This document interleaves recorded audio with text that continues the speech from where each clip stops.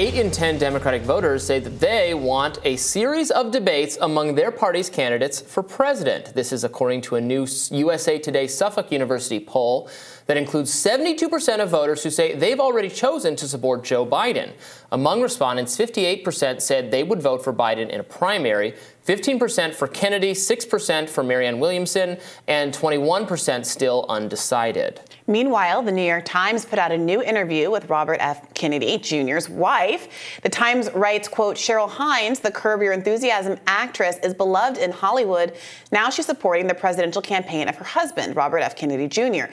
Is she normalizing his often dangerous ideas? Journalist and friend of the show, Lee Fong, commented on the Times framing, quote, how is this news and not an op-ed? Glenn Greenwald tweeted, this New York Times article on RFK Jr.'s wife, the popular actress Cheryl Hines, is so revealing. It's essentially saying, of course we must expel RFK from all precincts of decent liberal society. He's opposing Joe Biden, but is there a way we can let her remain? Yeah, this article in the Times is insane. It's like Lee, I agree. I mean, it's not quite right for an op-ed, but it is so agenda-driven. It's not straight news at all. Yeah, the title is Robert F. Kennedy Jr. wants to be president. Cheryl Hines is along for the ride. The idea for this article is a good one. It's absolutely, there's always reporting on candidates' spouses. Sure.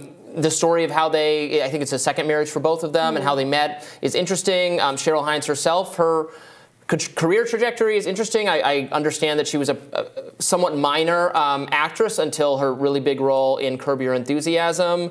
But this article, and there's a lot of good information and detail along those lines in this article, but it is all framed with, what do we do with this person who's likable Hollywood star, married to someone who we think is so despicably dangerous, unsafe in what he thinks about vaccines? Yeah, I mean, I think the subtext is she normalizing his often dangerous ideas? And the subtext of the article is, if we like and respect and still include Cheryl Hines, is that suggestive of the fact that some of the worst things that have been said about RFK Jr. are in fact not true? Because the media wants to present him as being unfit for polite society. And the fact that, one, he's a Kennedy, and two, that he's married to a, you know, well-liked, popular Hollywood actress and is very much in the liberal club, in the normal liberal club, undermines attempts to attack his credibility. And you've seen the attacks on him also fall along those two lines, because I think that people who are opponents of his know that they have to make him seem like a persona non grata. So a lot of the attacks have been, well, he's a Kennedy technically, but his own family isn't supporting him. So don't feel too comfortable with him just because he's a Kennedy and he's familiar to us as a nation. And also don't feel too comfortable with him just because someone that you like and respect presumably loves him very deeply and has chosen to share her entire life with him. Right, and she doesn't, from reading this, you don't get the idea that she objects to his views in general or even on vaccines. She defends him in the article saying, you know, if Bobby is standing up and saying, well, are we sure they're safe and every vaccine has been tested properly, that doesn't seem like too much to ask. That seems like the right question to be asking. And it really flummoxes the New York Times that she would dare say that she would dare take this position that they think is like as bad as being a Nazi. Yeah. What do you do about a person who is cool and nice and friendly and pretty, but has this one view that we associate with Nazis? Yeah, and plus also that we say is as bad as the most evil, horrific thing we could possibly put together. And for better or for worse, vaccine skepticism is very popular in a place like California, not with respect to the COVID vaccine in particular. It just used to not be so polarized. There used to be plenty of vaccine But they were liberal. They were liberal moms who are affluent, who maybe felt like their kids should be treated separately and more special than others, and also who might have some sincere concerns about some of the vaccine schedule. You know, and so there's been a political shift where, frankly, that kind of skepticism was right at home in California where these people are living. And now because of COVID, the political subtext has changed so much that we're in this dissonant period where people are trying to figure out what to do with it. Right. But I don't want to completely miss the first part of this segment that we talked about, Sure. which is that 8 in 10 Democrats want there to be a debate. They want Joe Biden to have to stand on a debate stage with RFK Jr., Marianne Williamson, and whoever else might throw their hat in the ring, including, even though most of those people say they're going to vote for Joe Biden, they still want him to have to engage with these other two and their ideas. It's worth noting that Chris Christie also has been given a CNN town hall despite polling at 0%, 1% in the race. Marianne Williamson, who has polled as high as 11%, has not been given that same kind of opportunity. And she went on Fox News recently to discuss this question around the force the debate movement. Let's take a look.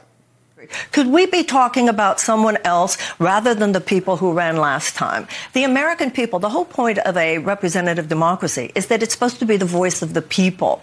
So traditionally, the role of the political party is to stand back in a primary season, let the voters decide. And as you said, the majority of Democratic voters want to hear from someone besides the president. The president should not just be shoehorned in for the nomination by the DNC, as you're indicating. And that's why I think it's important that the president debate both of his challengers. And I look forward to it. And I'm glad that so many people seem to agree.